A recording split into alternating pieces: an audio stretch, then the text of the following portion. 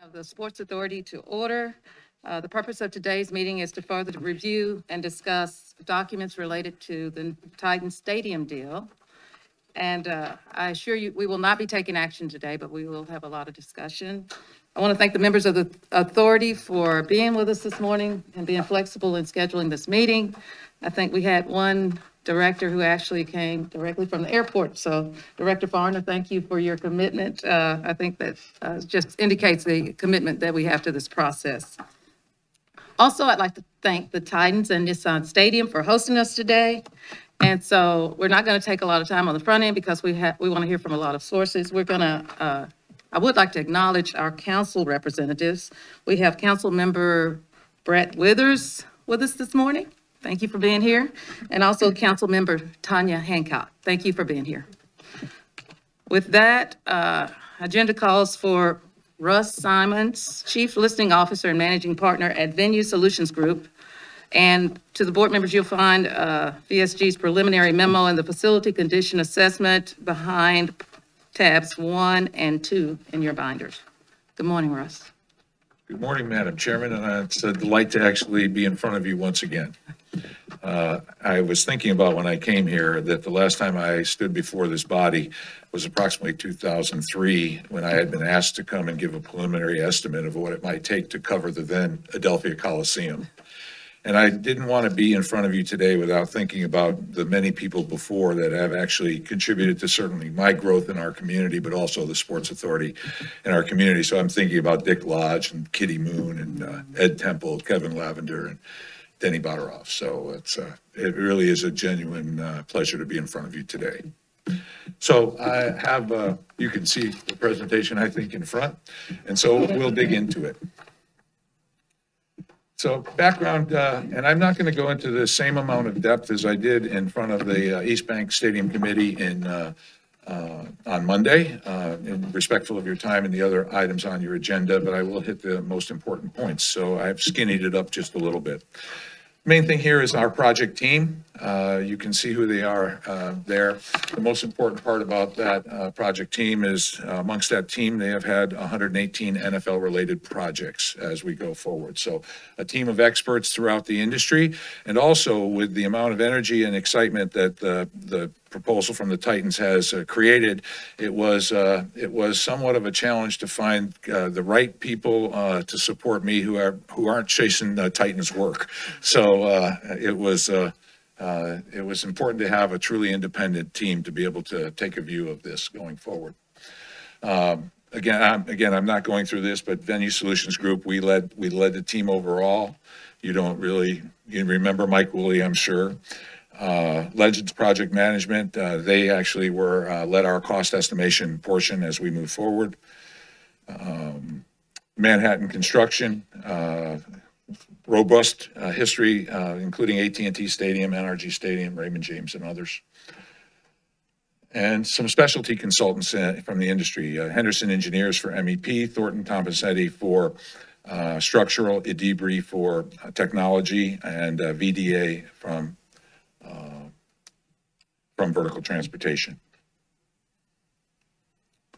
So beginning with our scope of work to independently evaluate and provide projected costs for the stadium. I mean, this all began here with you in a request to find out what the cost would be of a renovation of the stadium itself. In addition to that, we conducted a limited facility condition assessment of this facility. I say limited because we focused on the areas of the building that would have the largest potential cost implications to Metro in a period of time between 2022 and 2026. And those areas were, again, MEP, structure, technology, and vertical transportation.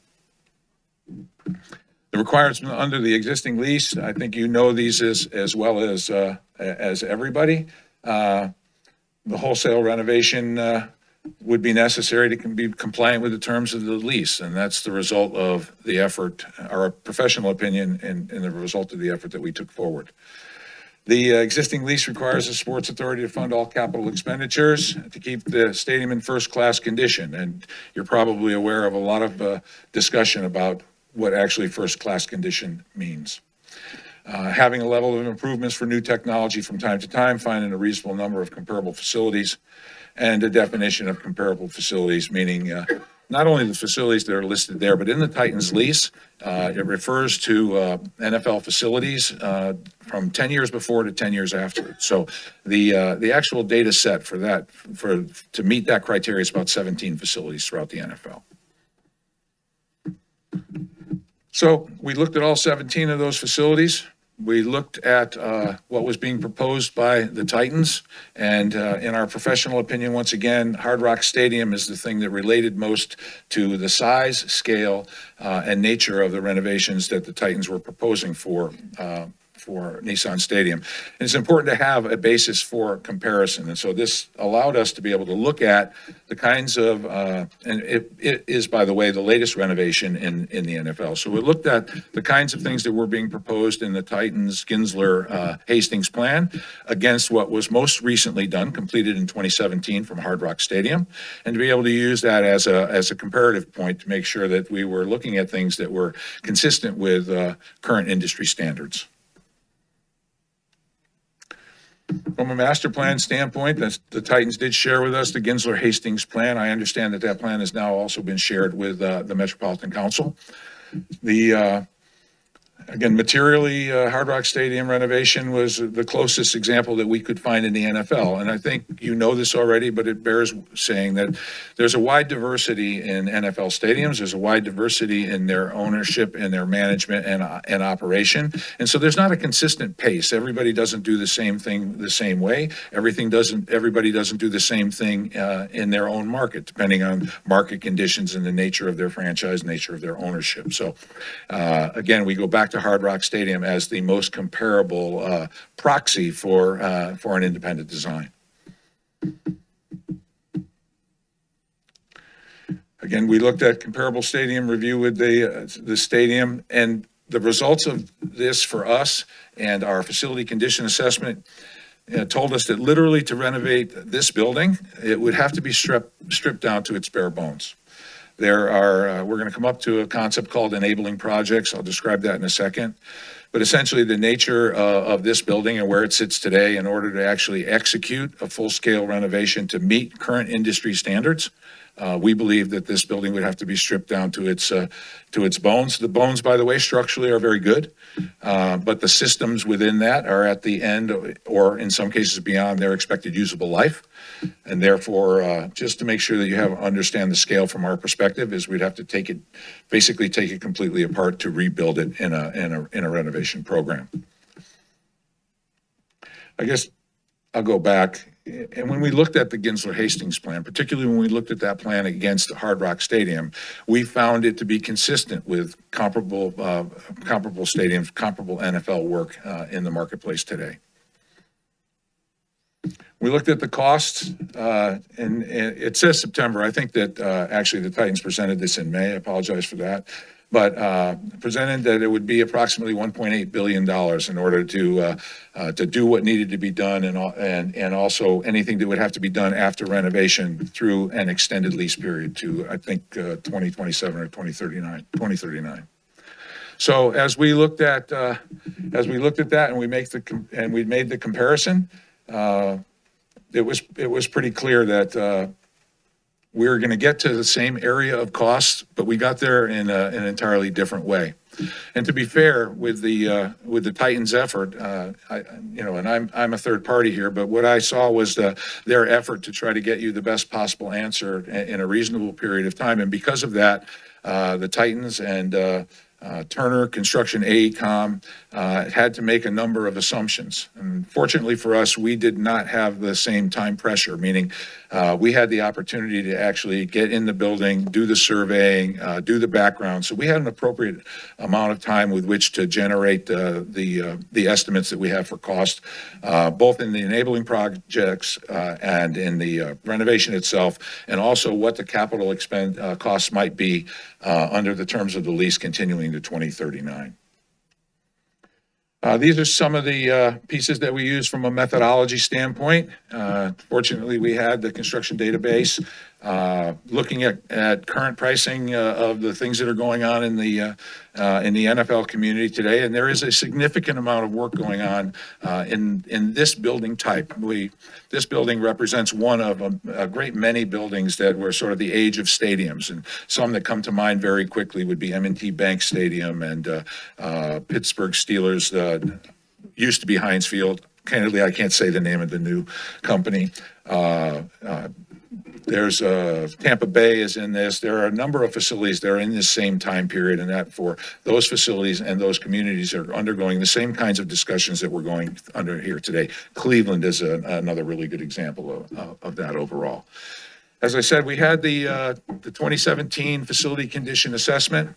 There was some question of in trying to understand the difference between a facility condition assessment and a comparison to a full-on renovation project, and a facility condition assessment really being benchmarking the equipment and systems in the building and their current condition and extrapolating that into a capital expense matrix, which would then allow you to have some idea to plan for capital projects going forward. Facility condition assessment does nothing to address NFL current standards, does nothing to address revenue or fan amenities or any of that. It is a straightforward system and equipment evaluation. And so it's easy to understand how two things could be how people might look at the delta between what we brought forward and the facility condition assessment in 2017.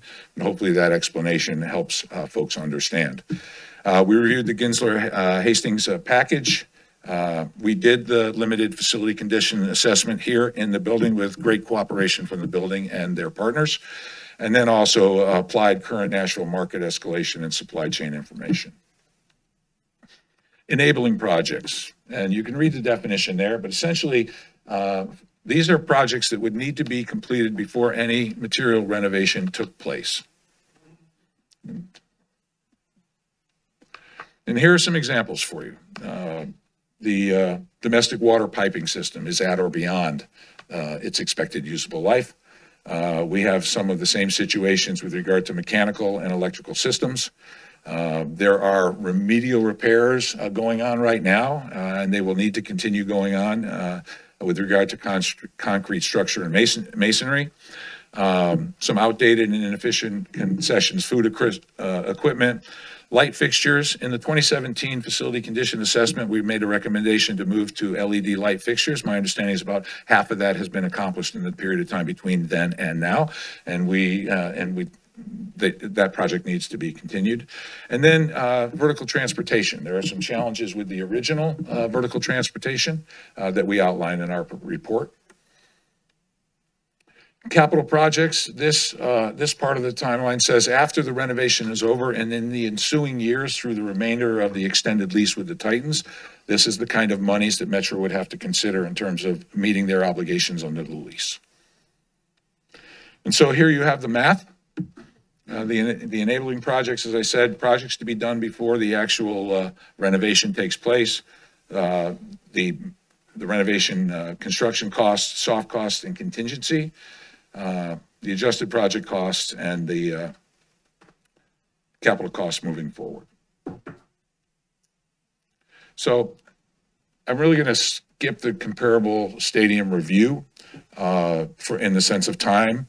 Essentially, is what I said. We looked through the components of the stadium. We looked through all of the information that was available to us just to ensure that we were using a fair comparison on the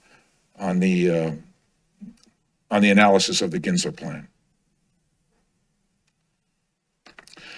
This, what is first class? I mentioned that question, and I think that question will continue to be struggled with by the council and others. Essentially, our position is that as a highly experienced group of people in NFL stadiums, in our professional opinion, we looked at comparable stadiums. We looked deep dive into Hard Rock as a comparable facility. We also looked at the new builds because at the end of the day, renovation has got to meet the standard for today and prepare the facility to actually function going forward. So a renovation environment would be for the next 20 years, let's say, for an example. And so everything we do has to be get us to the standard today, but also anticipate what's going to be necessary through the remaining time in the contract itself.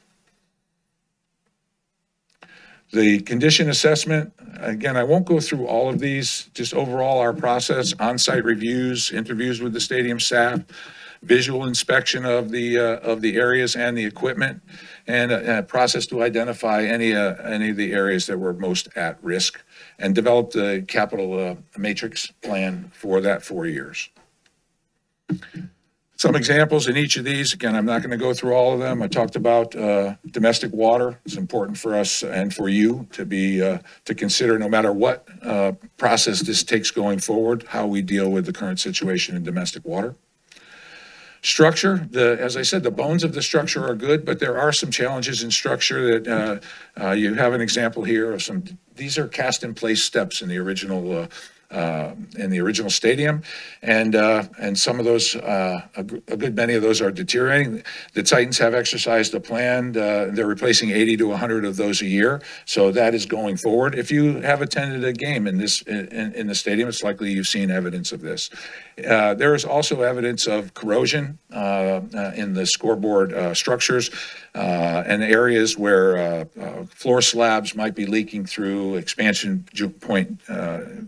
joint damage and the like.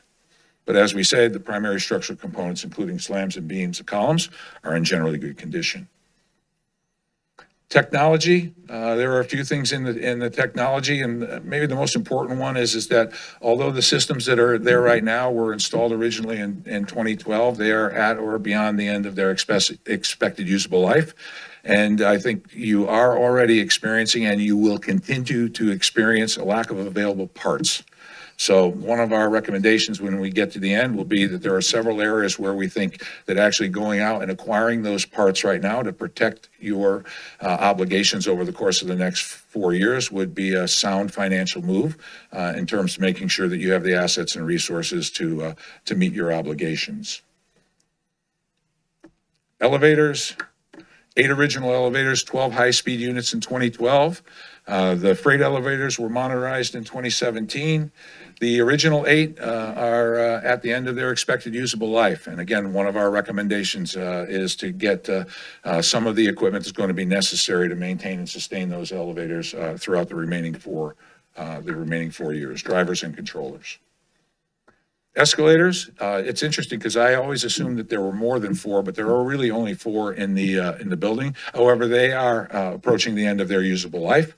The escalators are actually in very good condition for their age, but it's just something that we need to be paying attention to in terms of how we go forward. And also, the lack of available parts from an obsolescence standpoint is something that we would recommend that you look at seriously in terms of being protective.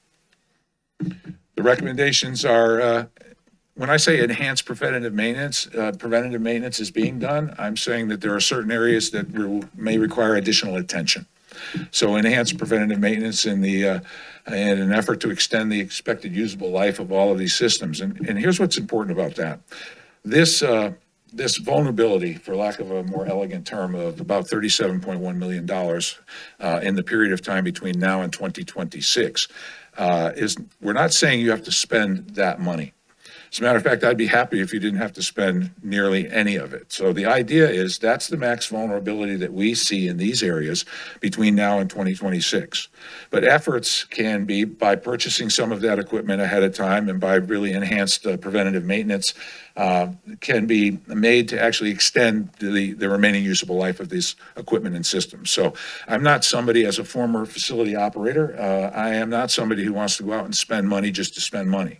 So I think that it's one thing to know what the vulnerability is. The next is how and what action do we take in order to extend the life of these systems to ensure that we do not have to spend those large-scale dollars.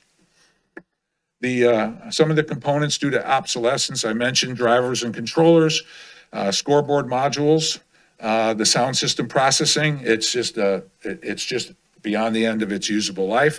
And if the sound system processing goes out or something happens in the domestic water system, there can be consequences in your ability to host events.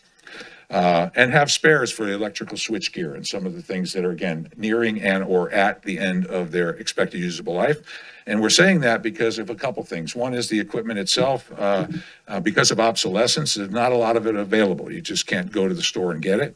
And also in the current conditions we have with regard to supply chain issues, even if you could get it, it could take an inordinately long period of time in which to actually acquire it and be able to fix the system. So the last thing really talks about a continuity plan. So basically, putting together our recommendations for the kinds of equipment that you may want to have available as inventory ahead of time.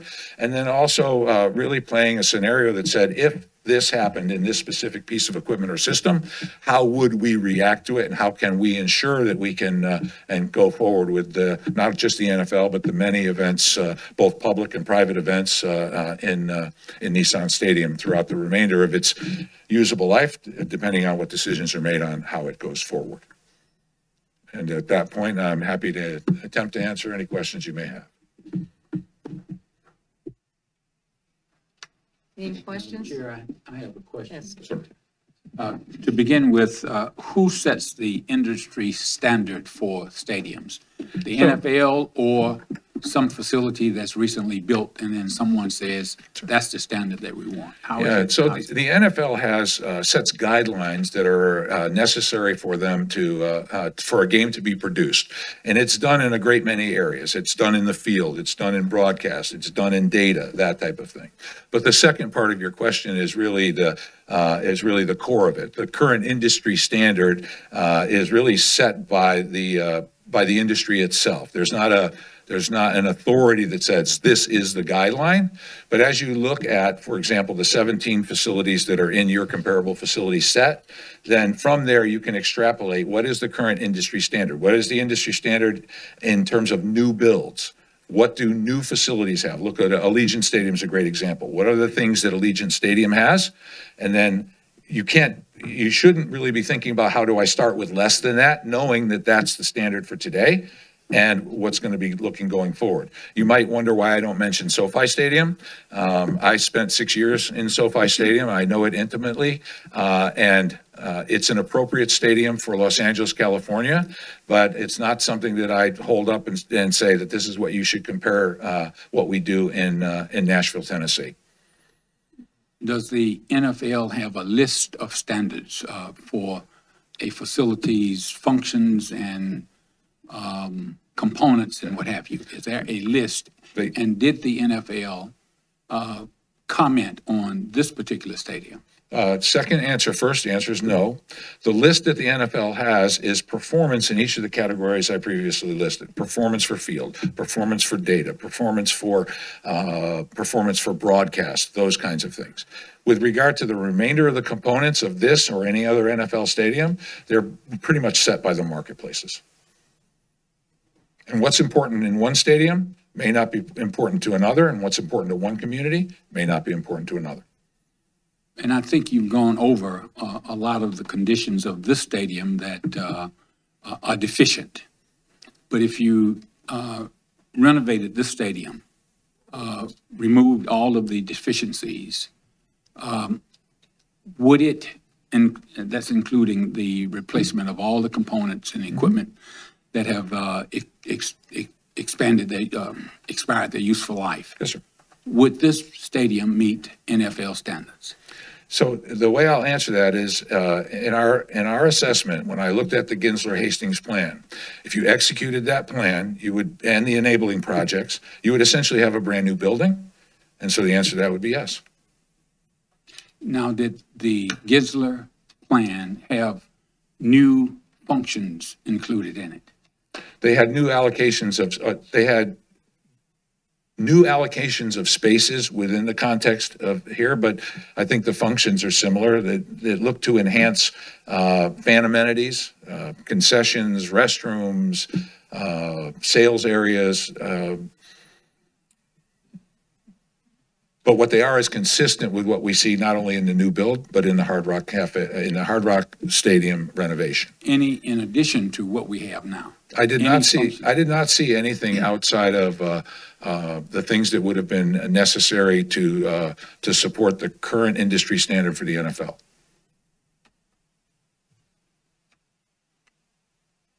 I want to wait a minute. I'm still thinking. And I'm patient. Okay, So we'll come back. sure. Okay. Director Atkins? Madam Chair, I was just curious, if we're talking about current NFL standards and the interpretation of first-class condition, is it appropriate for maybe Bert to address from the NFL perspective, or should we wait till later? And That's fine. If you'd like to contribute to this conversation, we'd love to have feedback. Thank you, Russ. Don't go too far. You're not off the hook yet.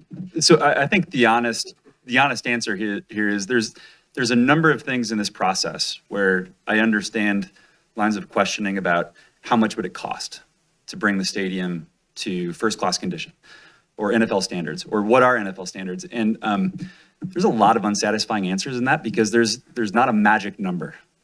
And NFL standards means a lot of things. There's an NFL expectation, I can tell you, as one of 32 people in my role.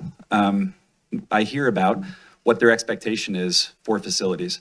There are specific standards that Dan and Adolfo are part of our legal team. They can tell you it's hard to actually track down a single manual.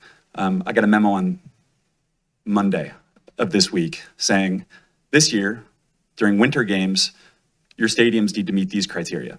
It's just kind of this rolling expectation, keeping up with safety for fans, safety for players, safety for the environment around, production changes, right? As the production of television broadcasts change, there's a changed expectation.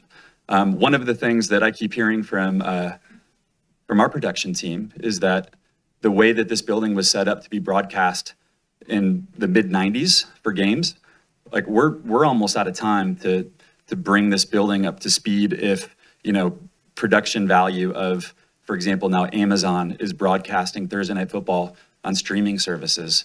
We don't have the bandwidth to necessarily just keeping up with production standards. But all of this is very unsatisfying, I know, because there's not a manual I can hand to you that says, these are the NFL standards. There isn't such a thing that's that.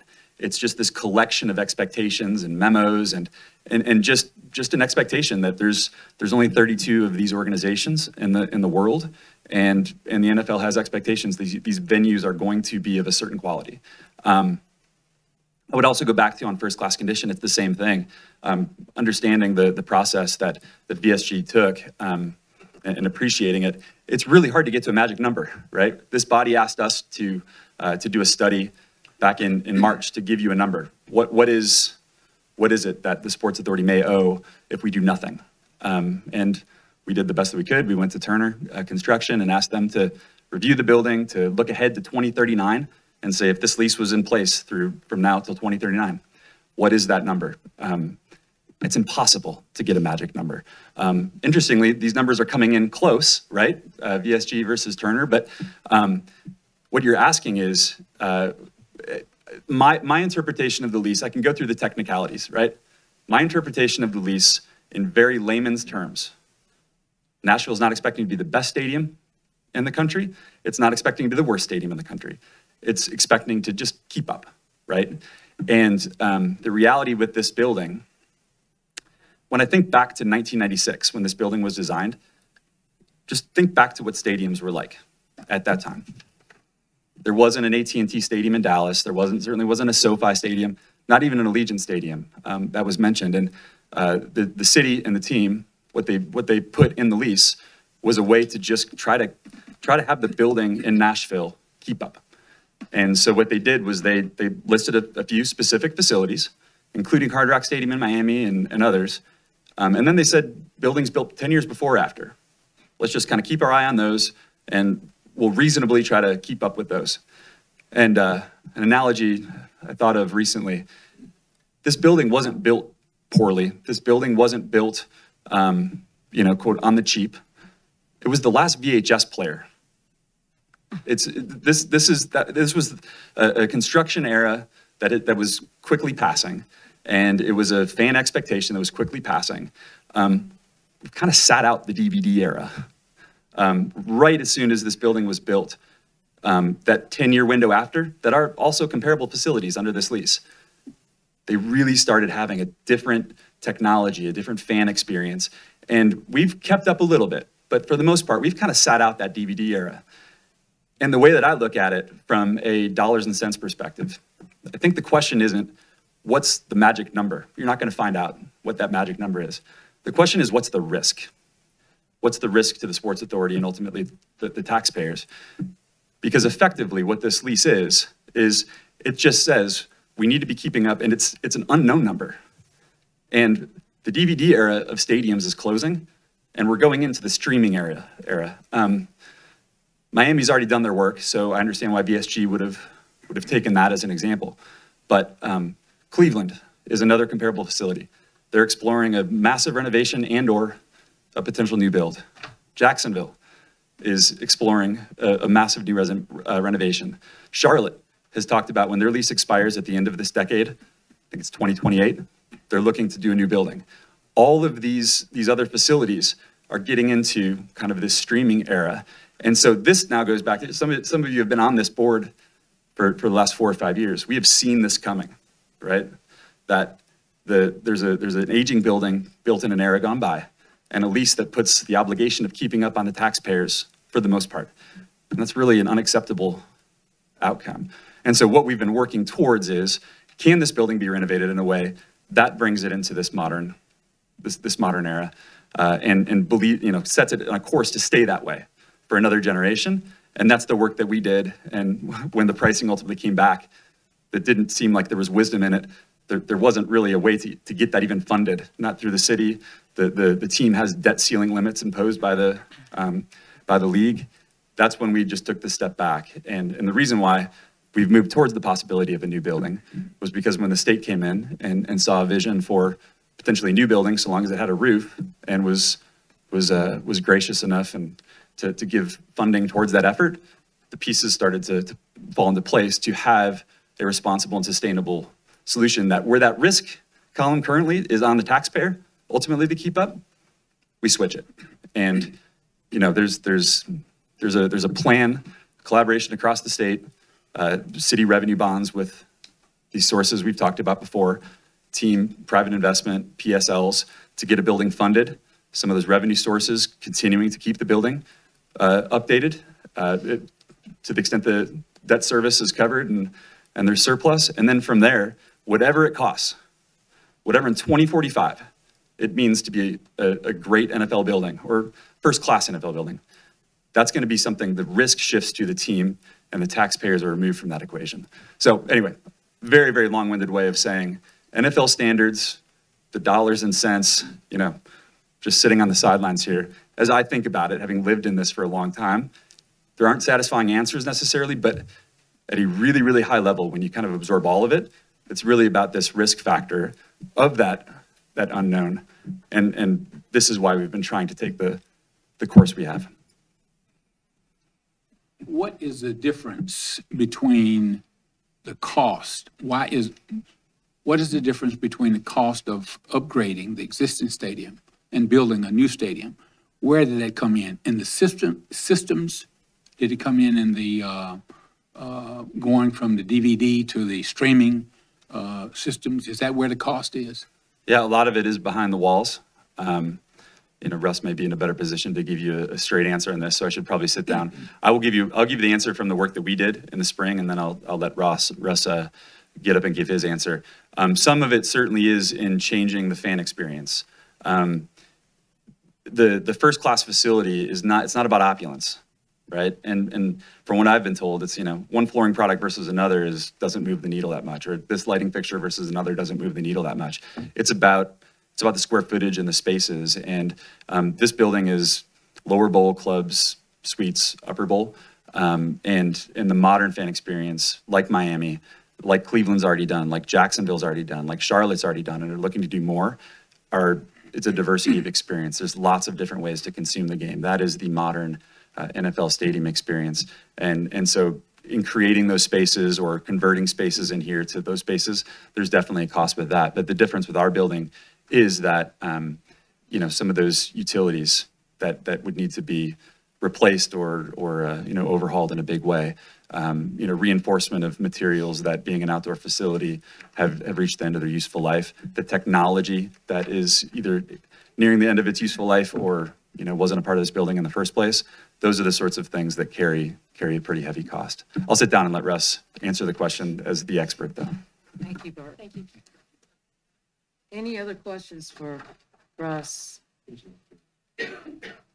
Well, I think I want to go back to the point that when the stadium was built, it was built as a football stadium with the ability to use the facility for other entertainment venues. Now it appears that what's happening is we're building a stadium that can house football games, but primarily have the ability to use it for a multitude of other venues year-round. So having been here through both of these processes, as you'll remember, I was the Senior Vice President General Manager of the Bridgestone Arena, and not a named participant, but actively participate in discussions in terms of how Adelphia came about. I don't think that scope has changed whatsoever. I think that when then Mayor Bredesen envisioned Adelphia Coliseum, it was to do exactly as you said. It was to be the home of the Tennessee Titans. But even in the enabling legislation for your authority, it talks about your ability to actually produce events here. And I think it was envisioned as being a place that was going to be an important piece of infrastructure to contribute to Nashville overall as we grew our community. I don't think that's any different here. I am saying that when I looked at the Ginsler-Hastings report, that I didn't detect, there's nothing in there that is not intended to actually drive the core focus, which is the home of the NFL. But in doing so, and in much the same way as Burke has just outlined, when you have a diversity of ways that you can experience that game, that also means you'll have a diversity of opportunities for private non-NFL and other users. So, again, back to your original statement, I actually don't think the scope of this has changed whatsoever between the two conditions. Now, I have a question. I'm probably jumping around, but in this report, the term sheet, it mentioned that the authority would be able to participate in the selection of the architect. If it's okay, can we wait until we get into that piece of the Oh, dialogue? okay, sure. Okay. We're going to definitely jump Okay. deep into that piece, so if we can kind of focus on this assessment piece, and then we'll move into that next. I was running for the door, I'm sorry. I took care of you that time, Russ. Do you have any other additional questions for Russ around the assessment? I'm just still curious about the small difference between the renovation of the existing facility and the construction of a new facility. What is it, 1.5, 1.95 billion that's to right. 2.1 billion? So a couple things that I think will resonate with you. One is you eliminate the $256 million worth of enabling projects. Like if we were just, you know, apples to apples, saying, hey, that wouldn't normally be that normally wouldn't be a condition in terms of either a partial or a large scale renovation. Some parts of it would be, but that's an imposition on top of the comparative costs for to actually construct the Ginsler-Hastings plan.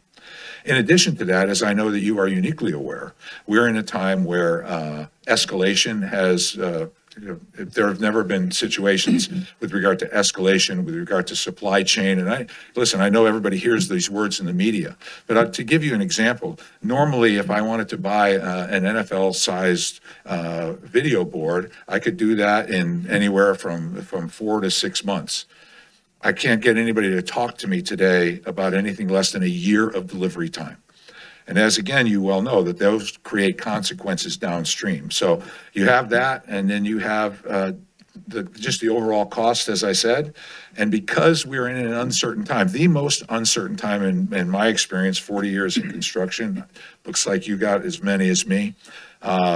We can't count on anything. We can't get a price to hold for 10 days. And so therefore, if we were having this conversation 3 years ago, you would have a much different contingency number. So when you add the math of those things together, you start to say, well, wait a second, that number actually appropriately anticipates the conditions on the ground today and may have been different in another era or another time, but that's the science. And that's why the number is what it is. Okay. Sir. Director Deering? I'm interested in knowing, you're talking about gutting the building if we do, Yes, sir. try to reinvent this building. What would be the timetable for doing that? Would the Titans have to shut down and play football somewhere else for a year? So I don't really think I should answer that. So there are some ways to do it. One of the ways you would do it is over a period of time, and you would sort of eliminate any activity in the building during the off seasons. Let's say loosely 3 seasons to do that. That would also cause escalated costs, and there's some small work that can be done sort of during the season, but it's costly. You have additional general conditions, you have additional cleanup conditions, you have additional inconveniences and impositions on the team and the fans. There are folks that have taken that approach, so I'm saying it would be possible if that was sort of on the table. It would enhance the costs, in my opinion. It would create material inconvenience for both the teams and the fans. But theoretically, you're talking about 3 years, 3 seasons, it would equal. I don't 3 think years. you could do what's proposed in less than 3 seasons. Okay, thank you. Yes, sir. Director Flyer? Yeah, you referenced Hard Rock. Do you know what that renovation cost?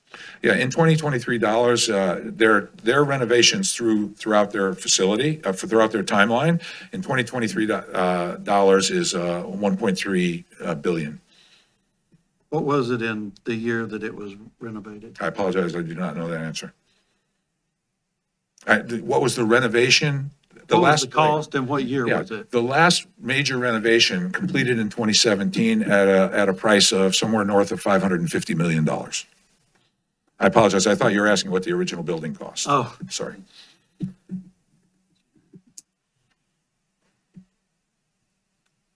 Any other questions on the assessment?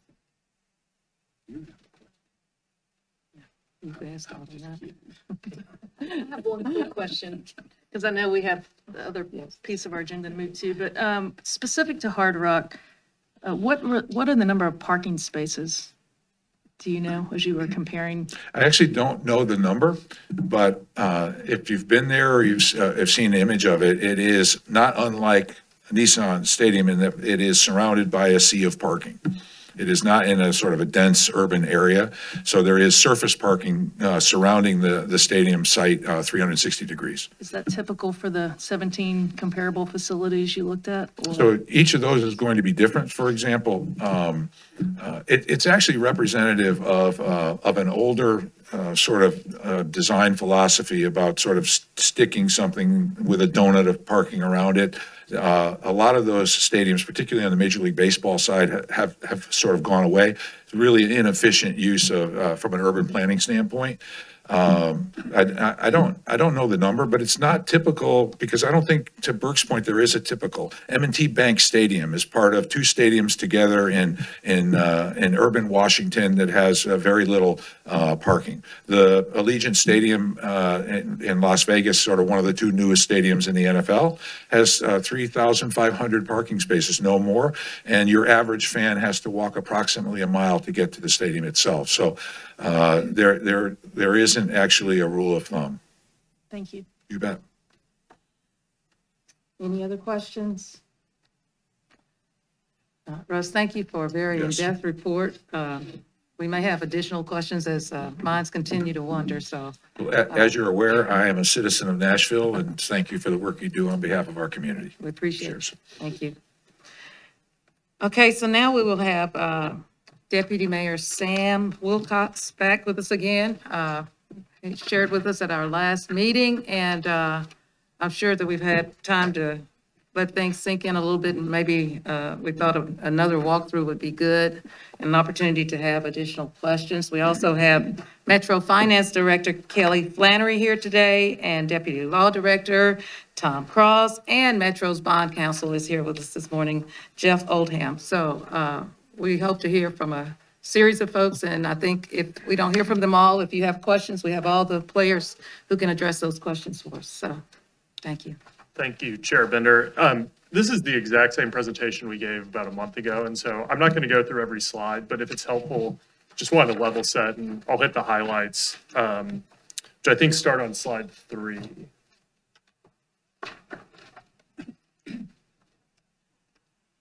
One more.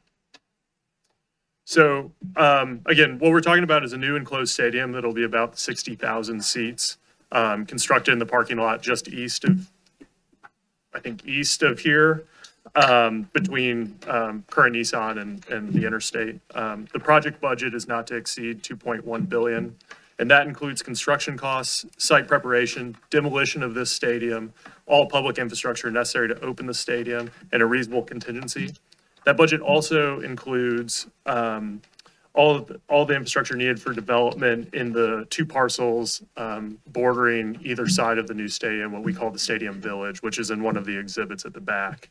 But that is land that the city is reclaiming for our own development purposes. The team has retained Manica Architecture to design the stadium. David Manica was actually here yesterday presenting to the East Bank Stadium Committee. If you'd like to learn more about that, I'd encourage you all to watch that meeting. Our goal is to have the new stadium meet a LEED Gold certification. Next slide. We talked a little bit about,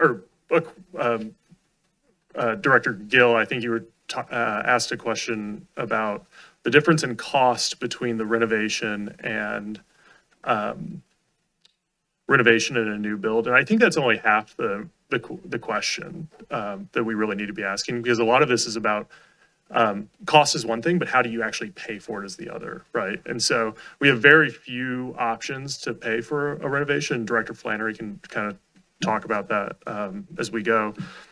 But this is how we're proposing to pay for any new stadium. And I think it's important to point out there are major state investments as a part of the new stadium where it's not solely on the taxpayers of Nashville. And that includes a $500 million check from the state, $840 million from the Titans, NFL, and PSL holders, and then $760 from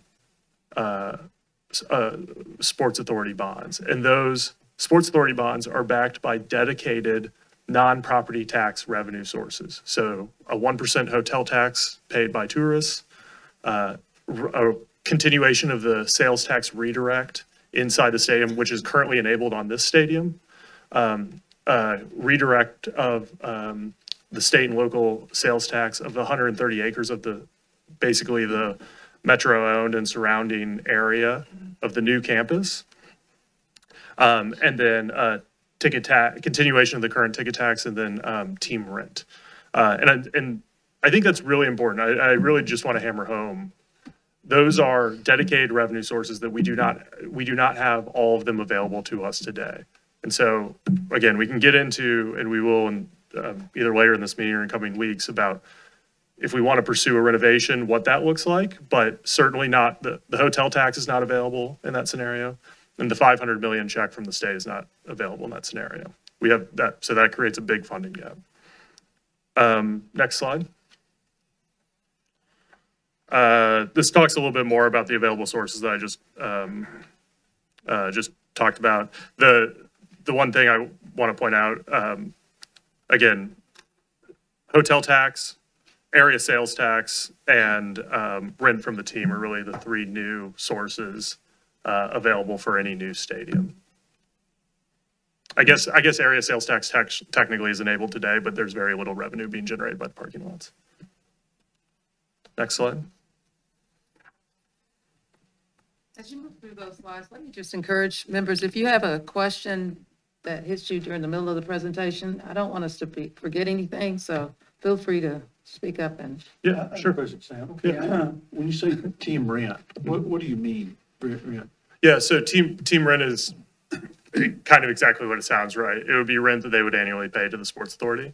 That rent would be calculated on a per user basis, charging, but it doesn't necessarily need to be, it's different than a ticket tax. It doesn't necessarily need to be passed on to the end user, but it's an obligation. It's just a way to calculate So the rent. it's not the ticket tax, it's in Right. addition to the ticket It's tax. in addition to the ticket tax, and it's $3 on non-NFL event patrons.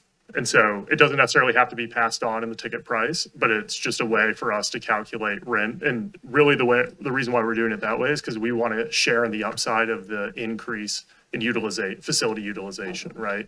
And so if there are going to be more concerts, if there are going to be more non-NFL events in the new stadium, we want to be able to share in some of that upside. So I got a question back to your other slide about releasing the authority of obligations. And you put it at $32 million. Does that include anything on the bonds that the authority has for the remainder of this lease?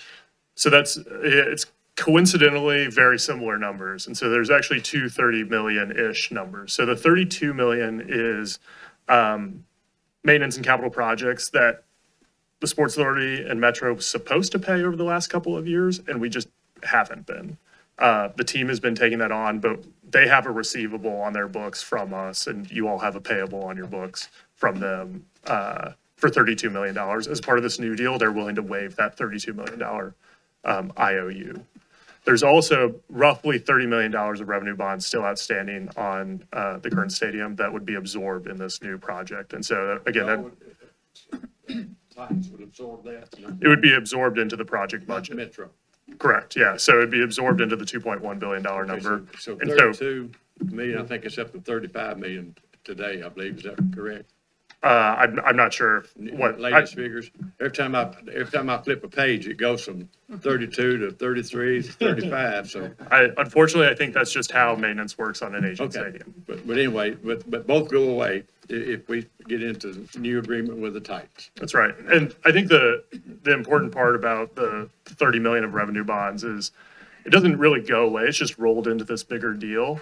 And it's not general fund money that's going to have to pay for it. It's, or other state or tourism or user revenue sources, right? Okay. Right now, we don't really have a great way to pay for those revenue bonds other than what's available now, which is the water pilot, the $1 million rent, et cetera. Do those bonds go out to 2039? The bonds Jeff? we have on it today, 33. Yeah, 2033. 2033? Mhm. Okay. I'm just curious, on the 840 million Titans NFL PSLs, do y'all have a projected breakout of those numbers? What you anticipate the pools for funding that number? Yeah, Bert, do you want to speak to that? 804, how 840 breaks out on the team contribution? I can speak to it to say that we really don't.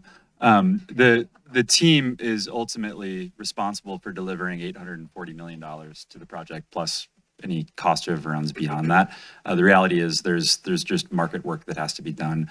There's conversations with PSL holders and others that needs to be done before we would understand where PSLs come in relative to team debt and the rest of it. So still a work in process, but the team is committed to delivering that number. So Before you go. you definitely answered the question because I was getting to the PSL point, how that affects, PSL holders. So, thank And I you. did have a question. Sure. Maybe he answered it and I didn't understand it. Where the PSLs are concerned, how many PSLs do you have now? Do you know? It's in the 55,000 range. And how many do you anticipate picking up? Again, way too early to tell. Okay, now the cost for the existing PSLs, what percentage, how do you propose charging those with existing seats for the cost of in the new stadium, for seats in the new stadium?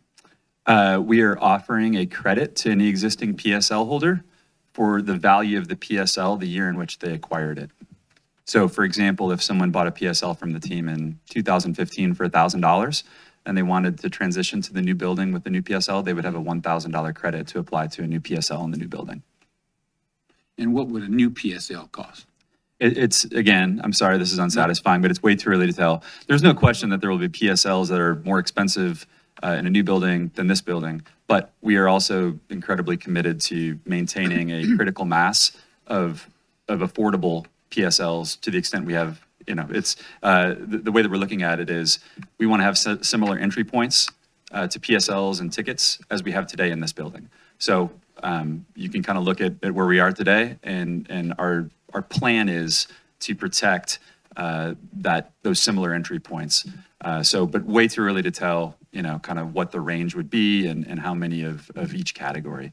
We just haven't done the research. It would frankly be a bit presumptuous. We don't have a new stadium project yet, and so to go do market research would make it seem like there's a live wire here, and there's not. So when the time is right, we'll do the market research and we'll get down to specific numbers. How will the NFL participate? The NFL has a program that's actually a bit in flux right now, but it's a series of grants and loans, and those the loans/grants ultimately end up being waived if a stadium is meets certain conditions going forward. The number comes in at about $200 million if just kind of by the book, the NFL G4 program would deliver $200 million worth of effectively grants to the project. Thank you. Okay, yes. Bert, this question is either for you or Sam, but I was curious to know, is there an incentive? What incentive does the state have to give us $500 million for a new stadium versus contributing to a renovation? And then on the other side of that, if we go into a new stadium, I don't believe I've heard any plans of what's happening with this facility in terms of either refurbishment or like what's going to happen with all of the property inside of this facility. So I don't think Sam or I really would be qualified to speak for everyone at the state about why they supported it, but I do know it just has a lot to do with seeing the vision for investing in what a stadium with a cover would ultimately deliver to Tennessee in terms of activity that either is investing in activity that's already happening for another generation, or in many cases, investing in activity that's not happening now, Super Bowls, Final Fours, concerts in February, that sort of thing. That would really be a question for them, but that's my best answer. In terms of what would happen with this facility, well, I mean, the technical answer is the term sheet defines the stadium area as basically the new stadium. The rest of the land comes back to the city. So at that point, this would be for them to decide. But the expectation is that this building would be demolished to make way for either just conversion of parking lots, which is probably not the case, or the East Bank vision that you've also heard about, where this becomes a neighborhood with green space and transportation coming through, that sort of thing. You may have been hinting at this. We have thought about how parts of this facility could potentially be repurposed. We've had a conversation, for example, with Dr. Allen at TSU about how anything that would be otherwise just scrapped in this building could provide some sort of use for TSU. And it's an effort that we will take on across the board.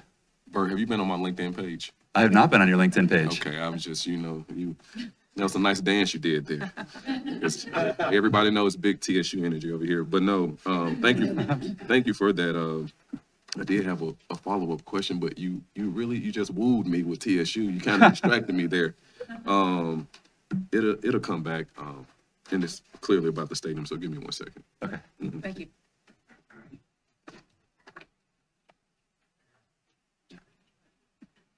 Burke didn't mention this, but just to be clear, the demolition of this stadium is also included in that $2.1 billion budget. I got you. Thank you. Yeah. I have a question, Madam Chair. I have a question with reference to the 1% to hotel occupancy tax. I've read in the term sheet something about privilege tax. Was that a typo or something? What's the privilege tax? Hotel privilege tax? I believe that's just the official name. Yeah. It's a state Okay, statute. Okay. I just wanted to be sure because there is or was a privilege tax by the state. And I didn't know if that was something that would be creeping into this. I don't believe so. Okay, thank you. Just the way the statute that authorizes the hotel tax. Director Barnett? Real quick, I just want to make sure I understand it correctly. So, so in addition to the 1% tax you just referred to, the state enabling legislation allowed for 100% of the sales tax inside the stadium? Inside the four corners of the stadium. and 50%. Of an area up to 130 acres around the stadium. And And that would, 50% of that sales tax of the area. right. Right. And so how dependent on this project is of that 130, the success of that 138 acres? Does that make sense? So, yeah, we've gotten this question a lot about, does the new stadium necessitate an intense development of the surrounding campus? Because it's the maintenance too, right? Mhm. Okay. Yeah. And maybe the best way to answer this is to talk actually through the slide that's currently up, which is this application of excess revenues. So we believe that the stadium itself and the annual debt service can most likely be funded through the hotel tax and the in-stadium sales tax. And it's important, all of these three taxes have slightly different language in the state statute on what they can be used for. So the $500 million only for new stadium Right. construction with an enclosed. The 1% only for stadium construction of an enclosed facility as well. In-stadium sales tax currently enabled, I think it's only to an NFL stadium, or is that roughly right? So inside, only NFL stadium. Area sales tax, only NFL stadium and stadium-related infrastructure. And so we believe we can also use some of that area sales tax if we develop to pay for something like parking, for example, right? The ticket tax and team rent would also be pledged to debt for the new stadium construction. Because we believe that all of those revenue sources are technically available to us. We just haven't quite done the final homework on whether all of that will be necessary. We do not think that an intense development is technically necessary for paying for a new stadium or servicing that debt. However, we also recognize that it's much better land use than we want to get away from putting stadiums on islands with surrounding parking, right? I mean, I think it's a much better outcome for Nashville to have the East Bank turn into a neighborhood with affordable housing and transit and green space and bikeways. And that's really, that development will just generate sales tax, right? And so necessary, technically no.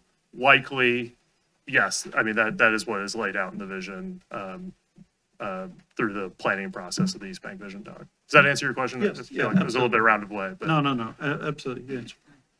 Madam Chair, I have Thank you. another question Yes. regarding the hotel tax. I think I read that at some point that tax may go away. Yeah, I didn't finish the slide. Oh, okay. So I'm sorry. Go ahead. Once annual debt service on the stadium is paid for, those revenues will then flow to the capital maintenance fund.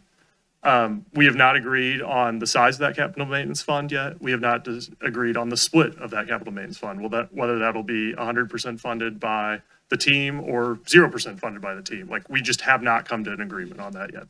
That's saved for the definitive documents coming later. But it's in all of our interest to have a well-maintained facility. And so we want to guarantee that. Once that fund is satisfied, it'll flow into a surplus fund. And at that point, you have the ability to either pay back debt service early on the Sports Authority bonds, or fund surplus capital maintenance. And at that point, if you funded surplus capital maintenance and paid off all the bonds, then you can turn off the the hotel tax. And we've baked in that mechanism on the HOT, one, because we believe it's a major driver of revenue sources. It's probably one of the larger revenue sources available to us for the new stadium. And we want that shut-off mechanism, and we should all remember this is a very happy situation, right? It means everything works, stadium develop, generate a lot of sales tax. We have a very well-maintained and capitalized new stadium. But we also don't want to be in the same problem that we have over at the convention center where cash is locked up that can't be used for other. So if all of those conditions are met, at that point, you have the option to turn off the HOT. Okay, now, you may have a slide that will explain the continued collection and pledge of annual in lieu of tax payments from the water and sewer department. Do you have that in one of the slides? We talk about it as an available revenue source, but it's worth just spending just a minute on the pilot. What the term sheet says is, in no event will the pilot extend beyond the final maturity date of the existing stadium bonds, which is 2033. It is our goal to shorten that time. What Director Flannery, I think, would tell you is we do not want to box ourselves in at this point. If we need to use that until 2033 because it makes the most financial sense for Nashville, we'll do that. But it is our goal to find a financing structure that allows us to shorten that as much as possible.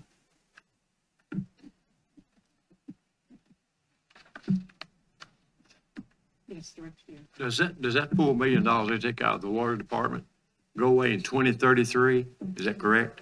It would, I believe it's coterminous with the existing revenue bonds. No?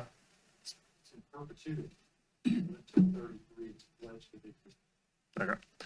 In perpetuity, but until 2033, it's pledged to the existing bonds. Again, our goal is to shorten that time period. We do not want it to extend. Well, I believe we were told earlier that $4 million was going away at the start, not 2033. Is that not right? It is our goal that it would. Is that your new goal? No. Our goal has always been to keep that as short of a time period as possible. We think under some scenarios again, it's a moving target with interest rates and the financing plan, but we believe we're going to try and get that shut off by the opening of the new stadium. So when the stadium comes down, but we have the ability to go to 2033. But again, our goal is to shorten that as much as possible without paying. There are a lot of reasons why you might want to keep it the whole time, right? If we're paying a huge amount of capitalized interest on the new bonds or something because the other revenue sources haven't. It's a little bit in the weeds, but. In number 2 there on your chart, about related parking and infrastructure funding.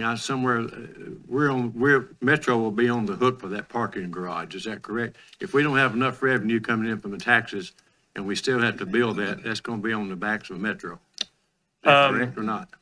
So I think the parking, there's a little bit of context that I think you have to acknowledge around the parking question. So one is there's roughly 7,500 parking spots surrounding Nissan Stadium right now. About 1,250 are for like player and VIP parking, and another 6,250 for general season ticket holders or whatever, right?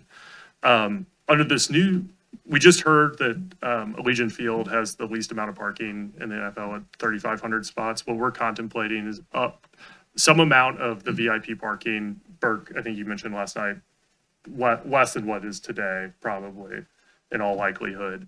And then what we're contemplating the term sheet is up to 2,000.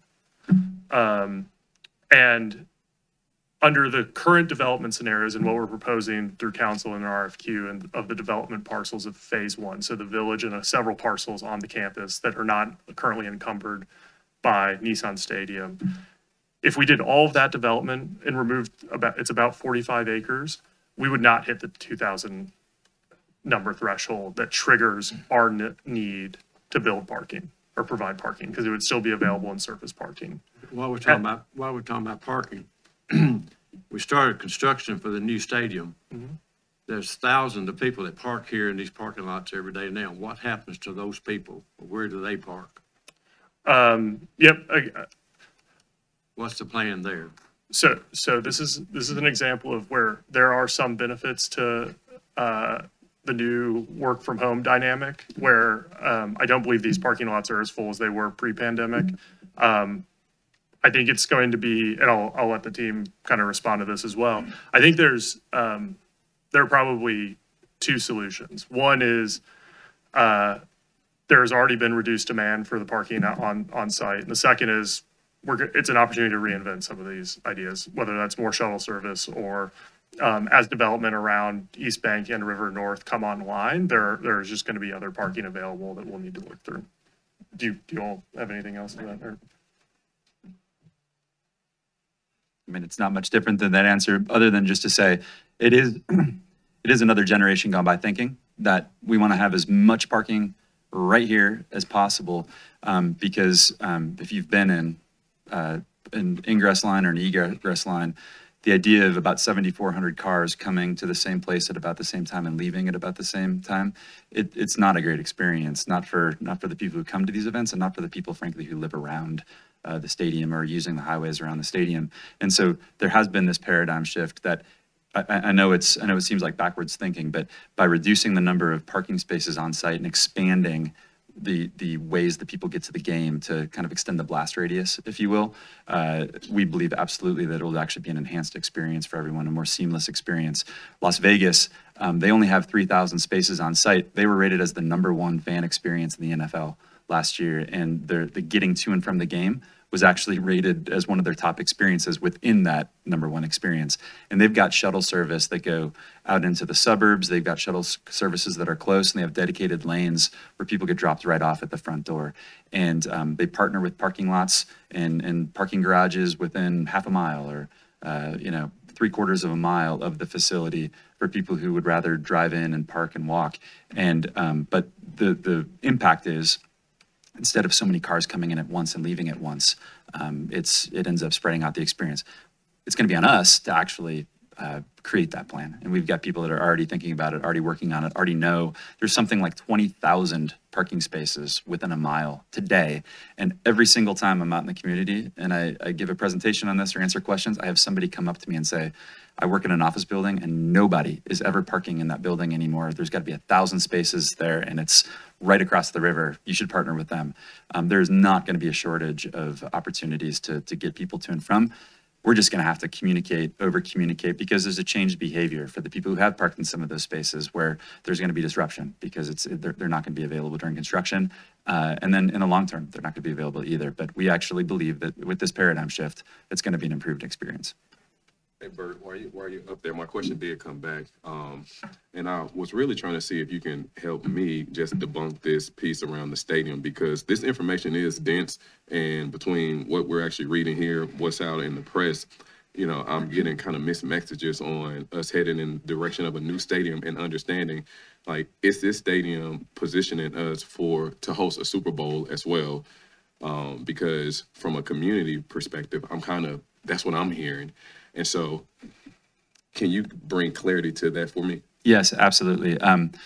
There's this old memo that is making the rounds on the Google machine. The NFL used to require 70,000 capacity to host a Super Bowl. That has long been a program they've moved past. Their philosophy is the one that they've actually been asking us to adopt, which is don't build to an arbitrary number, but build the right number of experiences where there's not a bad experience in the house. And in most markets, the more you build out, you end up creating nosebleed seats that nobody really wants to sit there, right? And so get a building right. Have as many experiences you're going to have them all be right.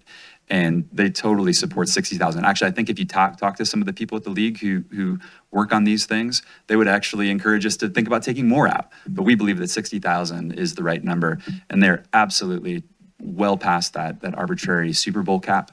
And we actually, Peter Riley, who's the executive vice president of NFL events, he runs the team that goes out and works to find the right sites and make recommendation to the owners about right sites for Super Bowl, Combine, Draft. He issued a statement saying just that there is no minimum capacity. They're excited about this building. They're proud of this building. I said last night, I don't think they're going to tell you who their favorite child is, but they are really, really impressed with the design of this building and the future of the NFL in Nashville. And I have every expectation that the NFL will bring its biggest events here. It includes the Super Bowl, but it also includes, the draft coming back. It includes the Combine, which would be an opportunity that we wouldn't have otherwise because you need an indoor facility. It's hosted in February. So absolutely, I believe that we would get a Super Bowl, if not many Super Bowls over the coming decades. Awesome, thank you. Thank you. Madam Chair, if I may ask a question regarding this is term sheet question. Yes, so Okay. that's Sam. Okay, page 3 of this. If we can pause, let's see if we can move through this presentation and jump in as we get to the slides. Okay. That way we're moving it forward. How about? We're still talking about funding. Where are we at? We're still in It's a funding. good right? question. I think so. Talk about funding. All right. Are we talking about funding? So let's go to the next slide. Operations and maintenance. And I'll try and go through these really fast. So the Titans will be responsible for all costs operating the stadium, including utilities, insurance, maintenance costs, capital repairs, capital improvements. Again, this is something we're really proud of in this term sheet. I think it will resonate with you all. We're shifting the cost of insurance to the team. Historically, that's been a Metro and Sports Authority liability, but under this new deal, we're going to shift that to the team. We do not have another thing that we're really proud of, and the team has been, we've had a lot of conversations about this, but, trying to get the Metro out and the Sports Authority out of the stadium maintenance business, right? So under this deal, ultimate responsibility for making sure that this is a well-maintained stadium shifts from the city to the team, which means that we are then you all are really in the enforcement seat, right? So right now, the team is coming back and saying, we've got these repairs, it's now $35 million, where's our, we need to go do these repairs or improvements. And under the new deal, it would be the opposite. We would be going to the team and saying, hey, this new lease says that you need to maintain to this class. We have a report that, we have an agreement that says, these lights need to be repaired, right? It's putting, it's switching the dynamic there, which I think is really important and good for the city. And to ensure that you all will have help, you don't have to do this yourself. Every 3 years, the Titans will engage an independent third party to produce a capital asset management plan to create an update, a 10-year projection of what those maintenance costs might be, right? So again, whether it's with this or with the accounting under the new deal, we want to find you all competent experts that will be funded to help you all enforce any new deal. Next slide. The lease will be coterminous with the life of the bonds. We think this will be roughly 30-year bonds plus 3 5-year renewal terms. The authority will also lease the stadium TSU. That'll be in a separate agreement between the team, TSU, and the authority. And then the authority will also have use of the stadium for 5 civic events. And importantly, part of this new deal will kind of reset the time commitment for the team and the city. And so the documents will be accompanied by a strict non-relocation agreement. Next slide. Talked already a little bit about campus development, but Metro will control the development of everything outside the stadium drip line. Metro will pick up responsibility for infrastructure necessary for development on the non-stadium site development outside of the stadium and the village, which are those 2 parcels to the north and south of the new stadium site. There's obviously going to be a need for a lot of close agreement. We kind of talk about this in terms of harmony on the site between both the team and Metro and the Sports Authority. And so the site will be governed by a site coordination agreement to work through any operational issues, game day, both event and non-event day issues. We'll also enter into a separate parking facilities agreement. And then we will make sure that both the village and the site accommodate an appropriate amount of parking spaces for players and coaches in the village or near the stadium, and then for patrons and users on the campus. I have a quick question on the Yes, ma'am. parking. The second bullet point, where it talks about the authority being responsible for a minimum of 2,000 surface or structural parking spots, and that Stadium Code would receive all the revenue from that during those events of, On event days, yes. right. Yeah. And then Tennessee State on their days would receive their negotiated piece. And then it says that at all other times, Metro government should be entitled to such parking spaces and retain all revenues related thereto.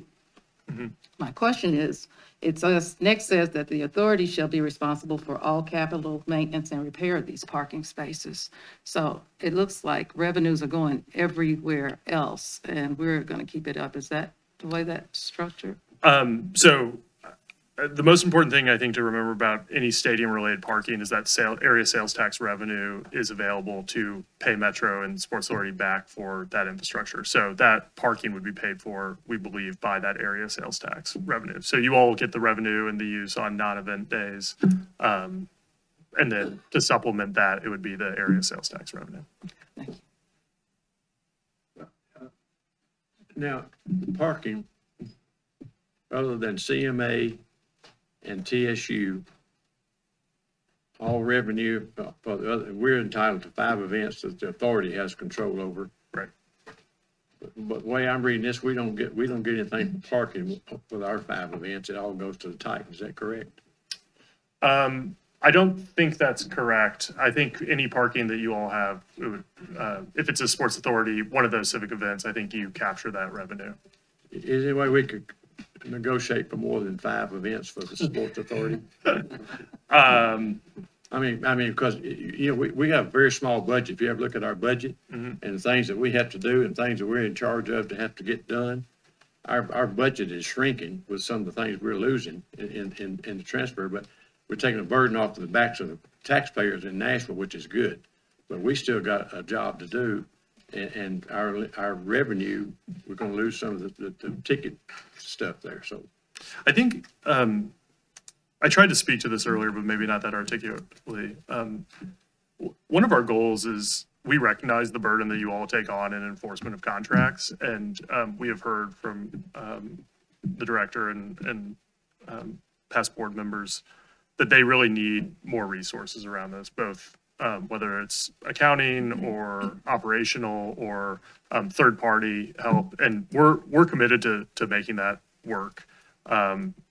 And not just in like a loose promise way. Like, we want to have dedicated revenue for that type of work to be done, because we're talking about a really big deal here, right? With an enclosed stadium, I can see where we're gonna have more events Yeah. other than the football. Definitely. And that's what it's designed to do, and that's good. But I think we need to have a little bit bigger bite on that than what we have here with 5. Yeah, we'll take the exact number of we can't commit to anything here today. We'll take that offline and see what we can come up with a reasonable number. Planting the seed. Appreciate that. But If we can the, pause, I think Burke has. well, the broader point I want to make, though, on the enforceability and just making sure you all are well resourced, like, we are committed to that, and we want to make sure that not only it's not an empty promise, it's actually a funded promise, where if you all need third-party resources to help you monitor the lease in the future, like, that is made available to you all. And then Burke, you want to talk? Just to clarify on the civic events, that's a carryover from this current building. You all have the right to do 5 civic events per year here. To my knowledge, you did it once in the last 25 years. It was a Billy Graham crusade, I believe, in the early 2000s. And you've explored it several times, but ultimately decided against it.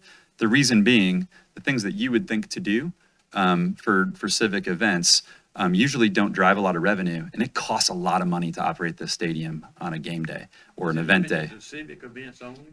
Correct. What's really clear on this, though, what needs to be really clear on this from a parking perspective,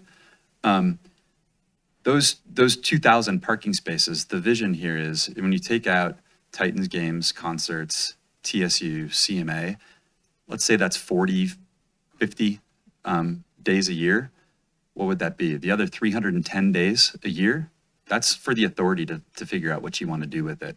And so if you want to charge $5, $10, $15, spike it on weekends or around other things, like that's for you to decide. There's 310 days a year that the authority has a garage that if the vision is borne out, the East Bank vision will be a really active part of town where there may be some very real, we've heard rumors that there's going to be a performing arts center that would be located right here. That has nothing to do with any of that. So there would be a new toy to play with, let's put it that way, for the Sports Authority perspective for 310-ish days a year from a revenue perspective. Madam Chair, I have you're coming back. Okay. Be here all day. I would like for you to speak to TSU's commitment to leasing the facility. Yeah, I actually think the team's probably better suited to speak to this. Thank you for that question. I think one of the things we're probably most proud of about this new envisioned One Community plan that we put together is how the partnership with Tennessee State can be enhanced as part of it. To kind of cut to the chase on it, we're looking at. Before you get into, I think everyone's not familiar, so if you don't mind. Fair enough. Introduce yourself. So fair enough. Adolfo Birch. I am the Senior Vice President of Business Affairs and Chief Legal Officer for the Titans. Used to be at the NFL's headquarters in New York, working with all the people that Burke's been talking about earlier. And I'm certainly a native Nashvilleian, so I know a fair amount about kind of how this city is looking at things. So to get back to TSU, I think if we're looking at how this agreement can benefit TSU, you can look at three different areas. What we've agreed to as part of this partnership is one focused on the stadium and gameplay. And in that sense, we will be working with TSU to let TSU host as many games as they would be able to host under the current lease.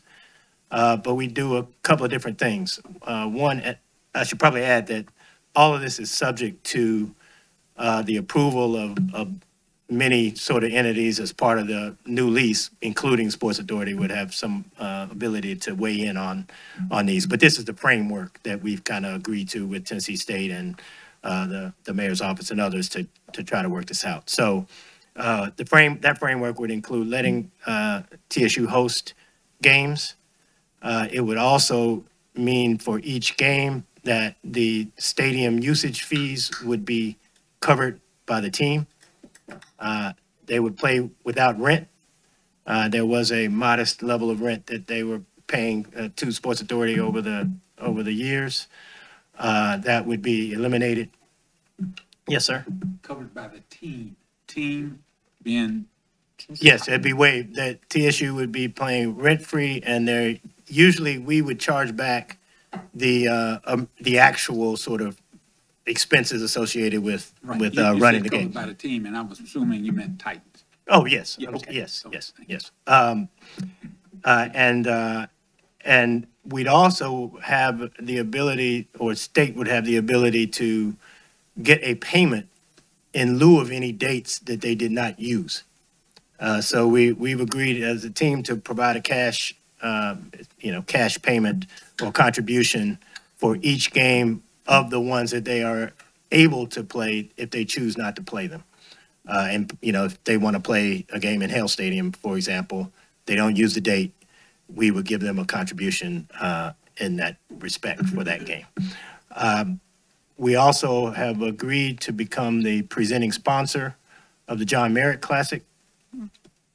And that would enable us to do a number of things that we think would be very beneficial to Tennessee State, including one, all the fees obviously would be waived, but we would be providing our internal resources to assist in the production and event operation of that game.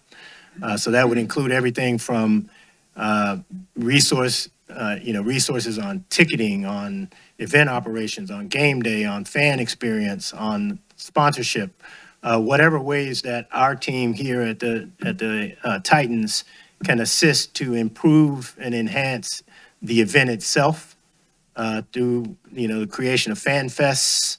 We're already signed on to do a reception for students the week of the game, in which we would provide scholarships and any number of things that we think ultimately would help that Merit Classic be better promoted, be more impactful for the team and the city in that respect. Second sort of big bucket of things is student support, and that comes in three different ways. One is we are committed to creating a series of internships, apprenticeships, job shadows, and other things that will be available for TSU students and recent graduates. We are creating a fellowship program, the Bud Adams Fellowship, that we will reserve a certain number of those slots per year, strictly for Tennessee State students. And then we also, on the student support, sorry, let me take a peek at that. On this student support side, we're going to have, make our senior leadership available to assist Tennessee State in their academic programming. So their sport management program, the sport performance program will come and be speakers.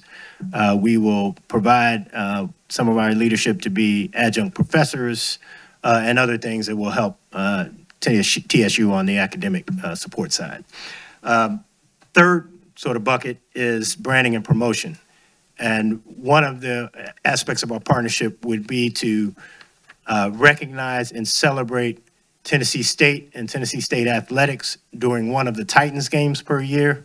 So that, think of that as a branding and promotional opportunity for Tennessee State to be recognized during the course of our games, obviously nationally telecast and the benefits that come along with that.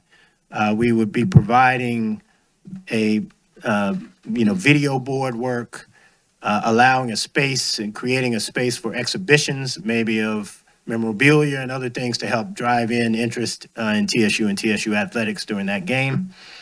And then the final piece we alluded to earlier, one of the things we're committed to trying to do is, as this building is taken down, the things that we can try to repurpose and that might be of value and benefit to TSU at Hale Stadium as the likely destination. But those things we're going to try to make sure we can make available. We can't quite be specific about it because you don't know what exactly you can, remove and repurpose, how that affects and impacts the demolition schedule and all that. But we're certainly going to try. And I think, when you look at that as a sort of whole, TSU is very satisfied that this represents the type of enhancement to the partnership with, a partner, in our case, our first partner upon coming to Tennessee. And we're very proud of it, and hopefully it'll be to everybody's benefit. Thank you. I have one other question, and maybe you don't answer this. What is the projected cost of the lease that we will have with TSU? Does that mean, do you mean rent? It's gonna be free? Yeah. It is free. Everything? Yes. Okay. That's, So I know, I was just, but again, it's You already subject, there are people that have to approve, the lease is subject to a series of approvals, but that's the framework that we're working I on. guess my misunderstanding. Oh, yes, thank you. Yes, that would be part of it as well. They have a fully branded locker room that, and one of the things, I think, to go back to a point that was asked earlier, when you're looking at what the NFL is looking for, and, standards and things, one of those things that they look at for Super Bowl purposes is the nature and ability of the locker rooms to be used in a certain way. And one of the side benefits of having the TSU dedicated locker room will be that it fulfills that purpose that the NFL is looking for in terms of, a Super Bowl potential venue. Okay. And I asked my question because in this term sheet, there was mentioned that the authority would be leasing, or would it, TSU would be, what was the term? What's the Yeah, I term think in it's a term sheet? three-way agreement between the authority, the team, and TSU. Okay. And so So the authority is it- would be party to that, yeah. I like the free part. Okay. Again, to encourage you all to watch the meeting last night. The architect, David Manica, talked, and Burke talked a little bit last night about the opportunities the new building has for TSU, and just around even like things simple as that I would never think of, but the difference between signs, like digital signs. So it'll be a lot easier to turn over the new building for TSU events and really make it feel like a home game for them.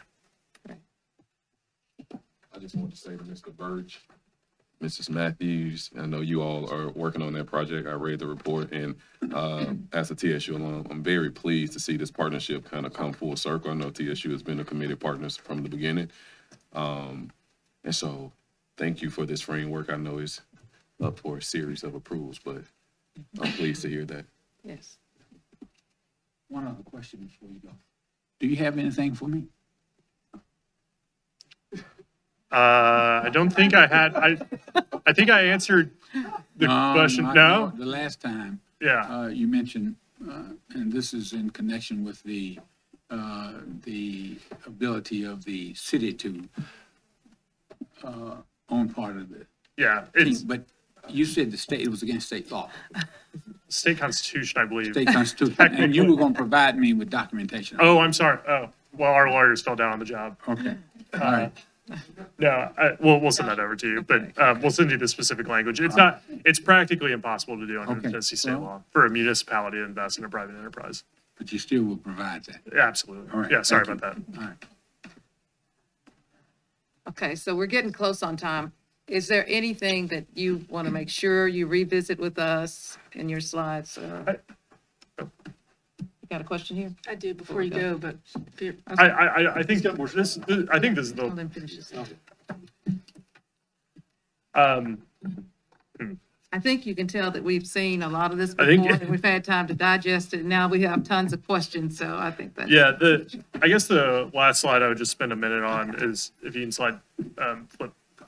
This is just a graphical representation of the excess revenues, and then Yeah. the next slide on calendar. So, the ordinance for the 1% HOT tax, approval of the term sheet, and then, the, resolution approving our solicitation, for campus development has all been introduced in council now. We will continue to come back to the Sports Authority every month to give you all an update on where we are on definitive documents. We expect those definitive documents to, come back through the Sports Authority and Council in Q1 of next year. Assuming everything is approved, we would be looking for the Sports Authority to issue bonds in Q2, Q3 of '23, when we finalize the budget and, all the funding, mechanisms are, validated and approved. So, but with that, I think that is truly the last slide. That's helpful, thank you. Now, we appreciate you, and we're going to open up for our final questions now. Oh. So I think our next meeting is December 1st, where we are anticipated to vote on the proposed term sheet. So that leads me into, we've had a number of questions and comments, and I know we could continue on, and I still have a few. But in the interest of time, could the administration provide like a frequently asked questions on, we've heard a lot in various sources and channels, but kind of an overview in advance for us being asked to take action on the first? Yeah, happy to do that. And then I also just want to, again, shout out the council's work. So they've created a website, the East Bank Stadium Committee, where as council members are also submitting questions, which there are a lot of, but we're working with the administration is trying to provide answers on a semi-regular basis, weekly basis. And those questions and answers are also posted on the website. So I'll send that in addition to our legal research, I'll also send the link to those questions, and then we'll try to put it together a document for you all that might be a little bit more sports authority related. Yeah, I think that would be helpful, on, with Metro Legal's review, just to help us Sure. sit in this seat and do our job and understand all the dynamics. Yeah, happy to. Thank you. Any other questions? I have a question, but I don't know that you answered this. The term sheet indicated that the Sports Authority will have final approval rights over the architect and construction manager when the process, or whatever it is. I think we missed out on that, didn't we? So the design architect is different than the final construction architect. But Tom, do you want to speak to this? Actually, might be the Titans who speak to it, but yes, Annika, I think, was engaged to do concept in order to produce for construction plans and specifications. They're going to need to engage somebody with that does that kind of work. And I don't know exactly who it's going to be, but there's a small list of players who are capable of doing that. Populous, the name always comes up. So there's going to need to be another engagement. Yeah, I can take it. So what we've released and what you've seen are design concepts. That's not even a true full architectural design. We did it that way because before going through this process and having these conversations only to find out that the numbers were way wrong, or whoops, a building doesn't actually fit on that piece of property. We engaged, we went to 8 architects and solicited what their process would be to get us as measured and specific as possible, a design concept that would fit on that property to the east. And then we brought along 2 contractors that just measured the whole time and were giving us budgetary related feedback, so that this budget that we've produced, they're real numbers. It's not a GMP, it's not a locked in price, but these are numbers that have been scrubbed by contractors. That was the purpose of doing a real design concept ahead of when you would normally do something like this. There will be a process to solicit and ultimately hire an architect of record that has not started yet at all. And so that is still waiting approval of this project. Thank you. I'm going to give a shout out to Burke when he briefed the renderings of the Titan Stadium. For someone who has sat in the nosebleed seats at this stadium, I asked him during the presentation, I said, the high seat in the new stadium versus the high seat in this stadium is 40 feet closer to the field in the new stadium than you are at this stadium here. And that's a plus. I had it wrong, it was 30 feet. Okay, all right, okay. I've been telling everybody 40, okay. Okay, good. Yeah, and it's closer and it's much lower. Wow. You're a lot closer. I tried to get them to put an oxygen 10 going up them steps, but they never would do it, so. Just for your seat. Yeah, right. Awesome. Any other questions? Not, Sam, thank you so much. Burke, thank you so much. No. Sure, absolutely. You were talking about places to look for things. We would also point you to the TennesseeTitans.com/new-stadium. It's a day. No dash now? Okay, but that's a place we've captured a lot of the stuff we were talking about today on the Right. one community as well as the deal itself. And Great. Madam Chair, I'd like to say one thing in question, and having Adolfo recognize himself or be introduced. He is the son of the late Justice Adolfo Birch. Yes. So if you didn't know that, I just wanted to. A moment in history. Thank you. Thanks to everyone. And Monica, perhaps you can send that website out to the members so that we'll have access to that. Again, thank you, Sam, and thank you, Burke, for presenting this morning. Thank you to the board for a delightful conversation. I know that we're not done. There are more questions, but this does conclude our agenda for today. Thank you to Madam Chair, if I could, I'd like to take this moment to remind everyone tomorrow is Veterans Day. We have a parade that starts at 14th and West End, Broadway at 1100 hours sharp tomorrow. And I'd like to see all of you out there. I know all the mayor and maybe even the governor and everybody else. And so I'd like to see some Titans out there tomorrow. So thank y'all. Thank you, General.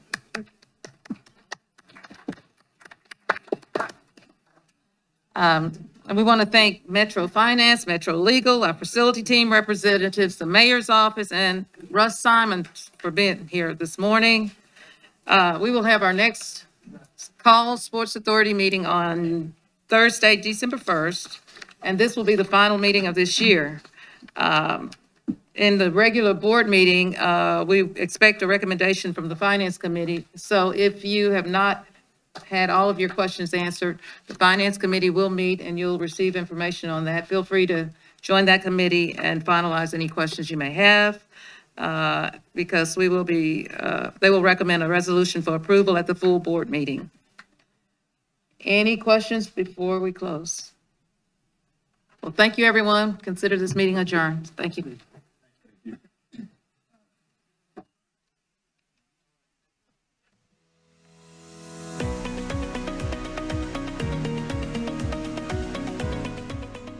This has been a service of the Metro Nashville Network. If you would like to see this presentation again, or for more information on this and other programs, visit nashville.gov.